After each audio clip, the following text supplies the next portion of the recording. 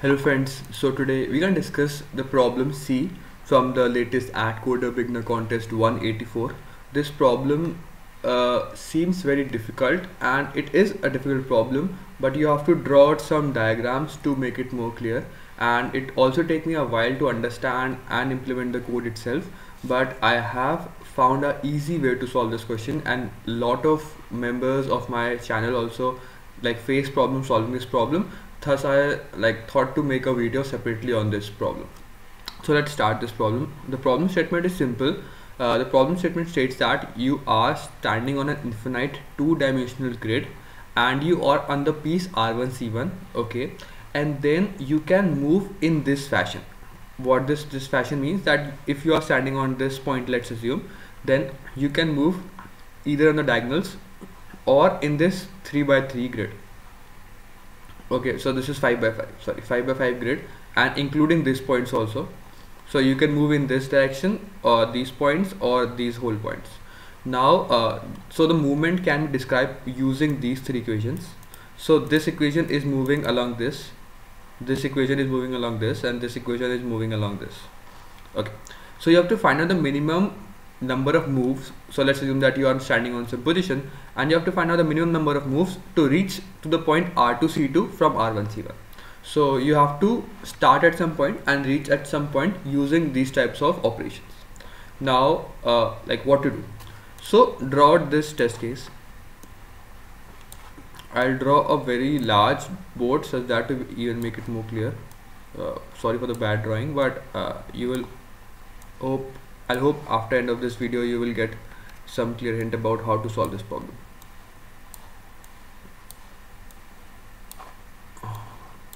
Okay, so as you can see, this is a board, and I'll draw it as much space as possible. Yeah, so let's assume that you are starting at this point. Okay, so if you are starting at this point, and you can see the test case also, maybe the end point is this also. So this is the starting point and this is the end point. So if you start at this point, what is the minimum number of moves to reach exactly this point? It's 0, because it's 0. So I'm just marking out what is the minimum number of steps take to reach some position. Okay, now if I want to move along the diagonal only, if any point is on the diagonal of this point, then it will read it will only require one step, as you can see. So if this is the point, then along the whole diagonal you can move, and you will only require one step, like along this diagonal and along this diagonal. Okay. Now what about the next other blocks? Okay, if you want to reach this block, or if you want to reach this block, you can go to this block and then you can go to this block. So as you can see, if you are at some point which is on this diagonal, so then you can reach this point in one step. But let's assume that if you want to reach this point, so you can go to this diagonal and then to this point, so it will require 2 steps. If you want to go at this point, you will require 2 steps. So if you want to reach this point, you can go to this diagonal and then this point, so that you are moving along the diagonals only, this and this, then this and this. So if you want to reach for this point, this is 2, this is 2 steps. So you can easily see that, okay, this is 2 steps, then this is 2. So every alternative element is 2. You can always find every alternative element in just 2 steps. If it is on a diagonal, then it will only require 1 step, else you will only require 2 steps, as you can see. If it is on diagonal, then you can directly find out using these equations whether it is on the diagonal or not. Okay, and if it is not on the diagonal, then if it has the same parity means if this is an odd number, then this is if this is an even position, then this all should be even positions, except this diagonal, and all the even positions can be found out in 2 steps. Okay, now what about these steps? If you want to reach at this position, then it's also simple. If you are at this position, then you can go to the next position because you can go to this diagonal also, all the grid points. So if you are at if you are at this position, then the empty spaces, which is the other parity, can be reached in 3 steps. So it's simple to fill out this, but there is just one more catch. So you can easily find out that, okay, if these are the 1's position, 2 position, 3 position, whether this is the final matrix. No, there is one more catch. If I can move along this diagonal, as you can see, this is 1. If I reach at this point, then after reaching at this point, I can go to this point in 2 steps. Okay, but because for every point I can go to its 5 by cross 5 by 5 matrix also. So if I move to this point, then I can move to this whole matrix in 1 step. I hope you get my point. So I have to also mark this point. But like for every one, like if I move along this matrix, then for every matrix position along this diagonal, there will be a 5 by 5 matrix also, like a square, 5 by 5, 5 by 5. Only along this like along this diagonal only, not away from the diagonal. Like if there's a huge matrix, and like if this is the diagonal, let's do, then along the diagonal only I have to take like points or the square matrix or like the squares. If I have to take this point, then I have to check using this parity rule only, which is it is a 2 or like it is the same parity of 0 or not. If it is same parity, then 2 steps, else 3 steps. But if it is along the diagonal, then I have to take a square matrix. But checking every square matrix is very like time intensive.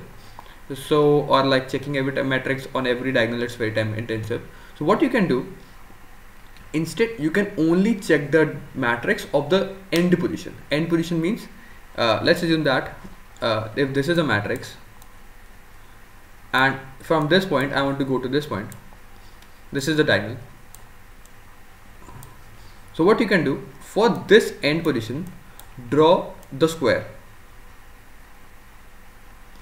Square means like if I am on this position, what is the square matrix I can move? Because so if this diagonal intersect with this square, so if like this square has some points, this square means this square. If this is the final point, and for this final point also, if I draw this square, by square I mean by this is if any square or like this small square intersect with the diagonal, then what I mean by this is, because for every diagonal position, for every diagonal square, I can build the whole bigger square, and thus because this square intersect with this diagonal line, I can move to that point, exact point, and then go to this point. Okay, and that's the whole logic.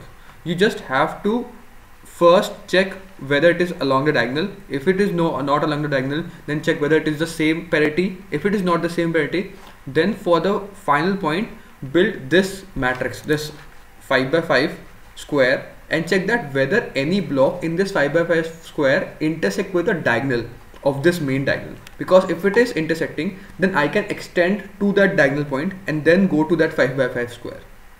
I hope you get the point. Because let's assume that this is the square, then if this is the diagonals, then what I can do, if this is just the ending point, then I can see that my ending point square is like this. So what I can do, from this point I can go to this intersection, and then because this is a square I am in, and thus I can go and build this square and reach from this point to this point in 2 steps. And that's also simple. And if I cannot reach in 2 steps, then the answer is obviously 3 steps, because in more than 3 steps, in 3 steps I can reach any point. I hope you get from this final conclusion. So that's the logic for this problem. I didn't know the code part now. You can also see the code in the description. So this is just math intensive, nothing else. So this is a solve function, take the input of R1 and C1. So this is swapping out. Swapping out means that I just taken out, this is not very necessary, but I have just taken out, because let's assume that I am only assuming that from this point I am going to this point. So R1 is on the left and R2 is on the right, so that it is simple to move from R1 to R2. But because the math is simple then, but if you assume that R1 is like this and R2 is this point, then the math is reversed. So instead what you can do, you can take this to be R1 and this to be R2, because moving from this to this or this to this, it's just same. So if this is R2 and this is R1, which is mean that I have to go from this to this, so just reverse it out and make this R1 and this is R2, so that R1 is always to the left of R2. That's what I'm swapping, because it makes the math simple.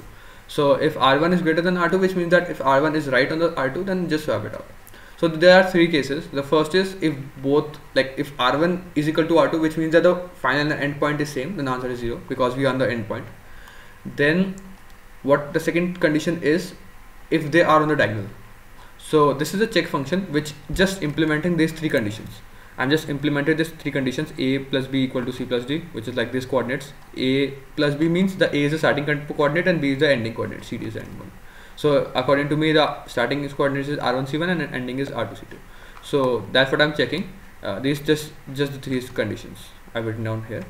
So I'm just checking out that if the starting coordinate and the ending coordinate follows this condition, because if it lies on the diagonal or in the first square, then the answer is just 1. Else I have to check the parity. So the first parity is r1 c1 obviously, and the second parity is r2 c2. So because the summation of them will tell me the parity, and if the parity is same, then the answer is just 2. I have already told you. Else what we can do for the final matrix, for the final point, I have to go to its, because see, this is, if this is 0, 0, then this is -2 and this is +2. So this is 2 by 2 matrix, because above it is 2 because it is 5 by 5 matrix, but the above is 2 -2. So from -2 to +2 for rows and column, I will find out the new point. So which means that for this point, I will for the ending point, I will calculate all of these points. So for the ending point, which is r2 c2, I will calculate all the pq these points and check that whether all of these points, any of these points, lie on the diagonal. Lie on the diagonal means that how we can check that on the diagonal.